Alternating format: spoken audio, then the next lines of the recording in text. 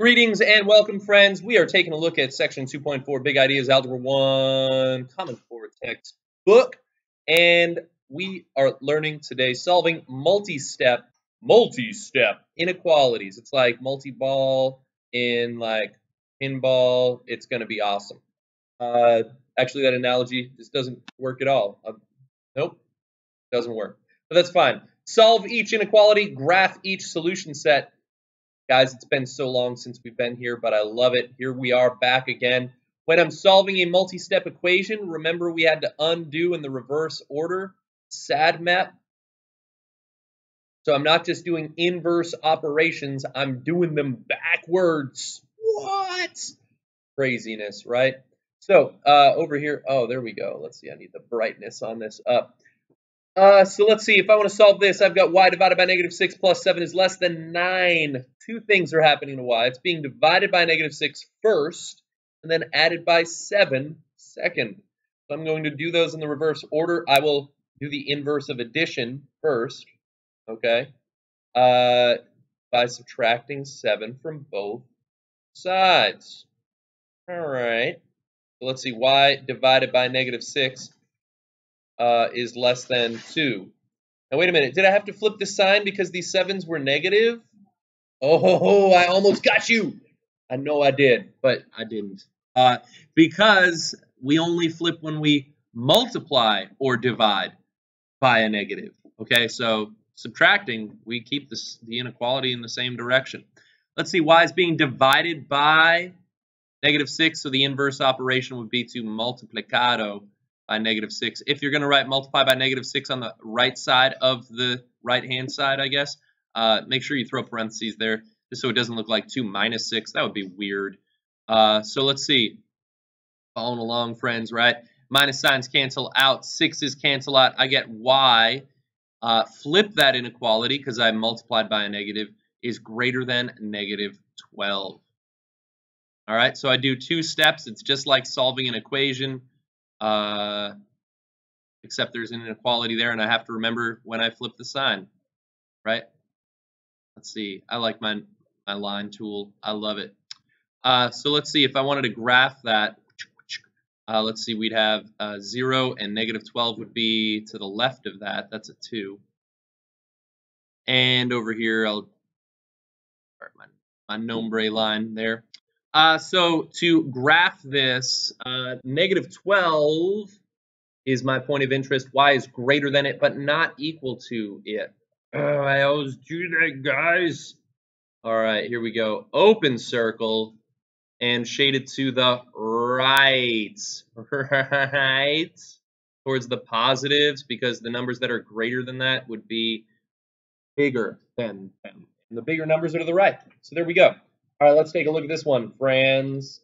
Same idea. Solving skills coming back. You guys are going to be master equation solvers.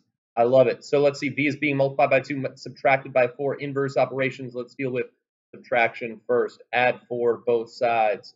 I got 2V is greater than or equal to 12. I'm going to start cruising through these because you guys are experts. 2 times V, so I divide by 2. Inverse operation multiplication is division.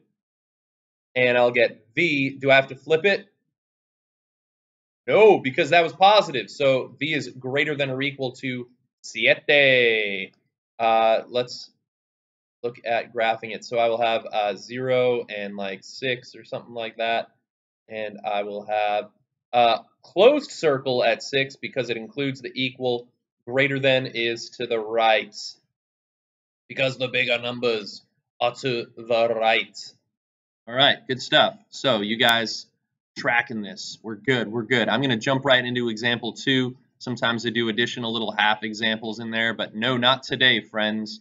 It is not this day. Aragorn is going to be solving all of these inequalities. It is not this day.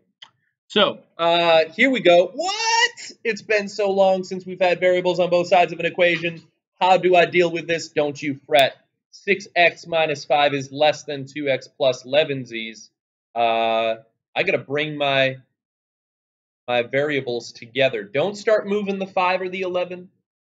Bring your variables together. Now, I can't combine them as regular like terms because they're on opposite sides of the inequality, but I'm going to move the little guy to the big guy, move the little guy to the big guy, subtract 2x both sides, write that underneath are like terms. You guys writing this down, right? You're getting the benefit of the learning. This is going to be good. 4x minus 5 is less than, these two x's canceled out, 11. I don't flip the inequality. You can move things. You can add or subtract. You don't flip the inequality. And now it's just a classic two-stepper. Let's inverse operation. Should I divide everybody by 4? No, that looks terrible. I don't want those fractions. We deal with subtraction before multiplication. So I'm going to add 5, both sides. Ooh, this one's even going to come out nice. Non-fractional. 4x is less than 16. Div 4, div 4. Guys, we are going to be experts. I can't wait. X is greater than quattro. There you go. Done. Done. That's how good we are. Yeah. All right. Example 3. Guys, these are picking it up a notch. I think you've noticed. Have you noticed? You've noticed. All right, here we go. Scroll bar. Example 3. There's actually like 2 examples here. Solve. So this is the one I'm solving first. 8b minus 3 is greater than 4 parentheses 2b plus 3. So first thing I should do is simplify, which means distributing in this case. Right? Okay, so I'll have 8b minus 3 is greater than 4 times 2b is 8b. That's weird. That's weird. 4 times 3 is 12. Why am I saying that's weird? Because when I do my next step to move the little guy to the big guy, what's happening here? Yeah, they're the same. So when I try to move one to the other, both of them die. Oh, man. I eliminated both of them. And now there are no more bees left in this ecosystem. No, not just the ecosystem, but the entire planet. It's now devoid of life. It's just got these numbers, these variables that were changing, and now these just cold, hard numbers. Now, question, is this a true or false statement? Is -3 greater than 12? It's false. So what do you guys think I would say regarding the values of b that make this inequality true? I'm going to say there's no solution. I don't think there's any number b that would make that inequality true. It's never going to happen. So if your variables disappear, it's possible, notice, to have no solution. No solution. Okay, let's take a look at part B. I've got some simplifying to do. Same idea, distributing. You can distribute multiplication over subtraction or addition. 2 times 5w, 10w, and 10w, 30. I think I'm going to get an oil change. It's been a while. 2 times 1 is 2, less than or equal to 7 plus 10 dubs. Dub. And let's see. Let's bring the dubs together. Uh-oh. Guys, it's happening all over. It's not again. Oh no, I just extincted the W's. Oh man. Guys. However, notice this. -2 is less than or equal to 7. That's a true statement. So it turns out, in this particular case, all real numbers are solutions. All right, all real numbers, you could say it that way.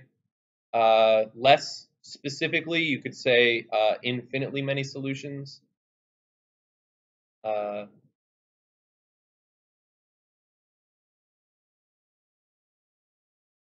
Right, so whatever I would have plugged in for W would have worked. Everything, all real numbers anyway. Yeah. not to exclude the possibility of the non-real numbers. Let me do one more. This one. I like this one right here. Let me do just one more example before I get to a word problem. I just made that like jumbo pixelated. That's okay. There we go. So 3 parentheses 2a minus 1 is greater than or equal to 10a minus 11. Guys, what do you think? You tell me what to do. What do you think? What's my first move? I selected purple. That probably means, yeah, distribute. Okay, so let's see. We'll do this as a team. So 3 times 2a is 6a. 3 times negative 1, still going to be negative. Negative 3. Okay, greater than or equal to 10a minus 11. All right, okay. Let's, you guys think here. I got a minus 6a. Okay, I like that. I move the little guy to the big guy. Minus 6a from both sides. All right, so these a's cancel out. I'd have negative 3 is greater than or equal to, the signs are different. Signs are different. So 10 minus 6, keep the sign of the more influential. Minus 11. Okay, what's my next move, do you guys think? Yeah, add 11 to both sides underneath the constants. I like it. Okay, here's another one. Signs are different, so 11 minus 3 is 8. And take the sign of the positive because it was more influential. Greater than or equal to 4a. Here we go. Next move. Yeah, divide both sides by 4. And so 8 divided by 4 is 2, is greater than or equal to a. And let's flip it. Last move. A is less than or equal to 2. There we go. All right. All right. So all of our old solving steps are coming back. The only thing you got to look out for is the possibility of multiplying or dividing by a negative that you might have to flip that inequality. Let's see. Is this my last example? It is my last example, but this one's actually really, I like this one. This one's not just going to be related to inequalities, but also another concept of averages, mean. Yes. Let's see, here we go. So yeah. Okay. Modeling with matemáticas. All right. It says you need a mean.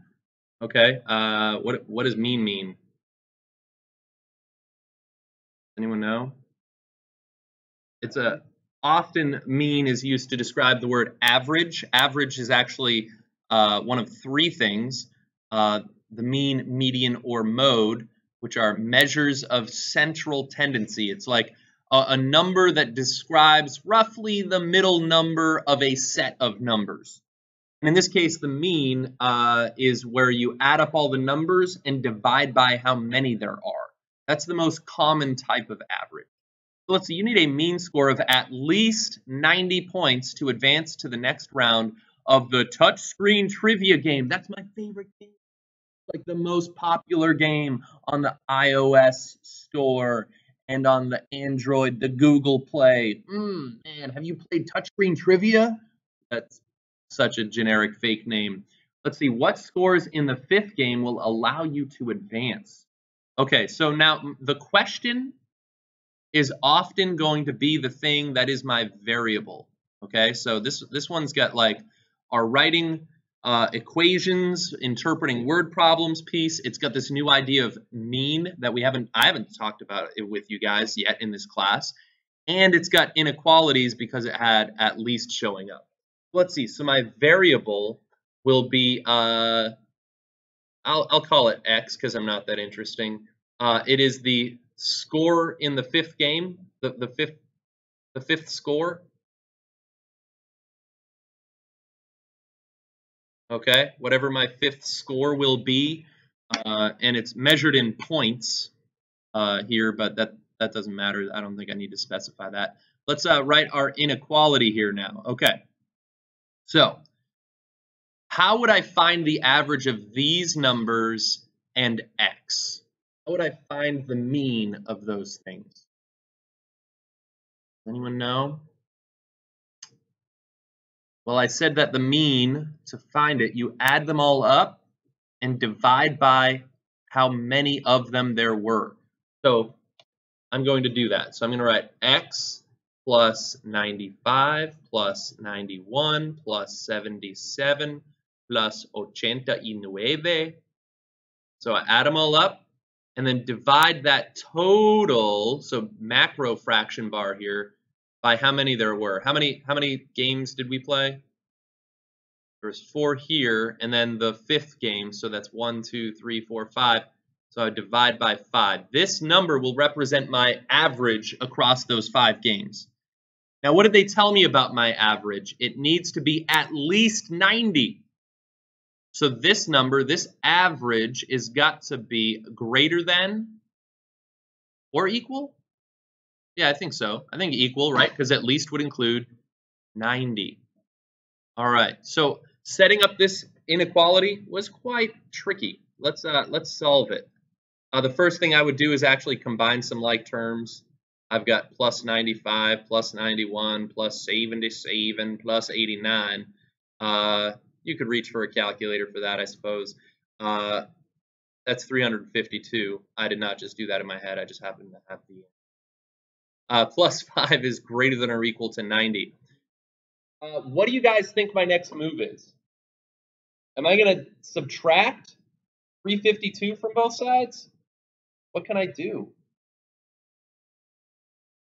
Now remember, according to PEMDAS, this is in a grouping symbol.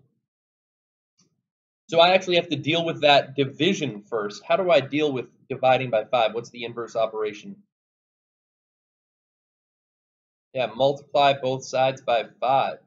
Okay. And notice that does actually help me. Ching, ching, that would cancel out. I'll have x plus 352 greater than or equal. I didn't flip the sign because 5 is positive. 9 times 5 is 45 plus a 0, 450. 450. And now I can subtract 352 from both sides. And I will get x is greater than or equal. I got 98. So the answer, my friend, is you must score at least 98 on the last test, the last game. Okay? Does